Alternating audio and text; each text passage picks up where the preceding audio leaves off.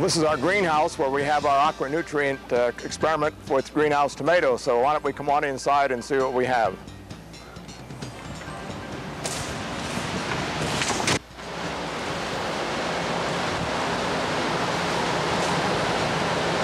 In the earlier part of the video, we talked about a greenhouse experiment in which we were using the Aquanutrient system. This is the experiment that we have underway. The tomato plants are about to the wire. We've been harvesting here in the last 3 weeks. And the plants have grown extremely well.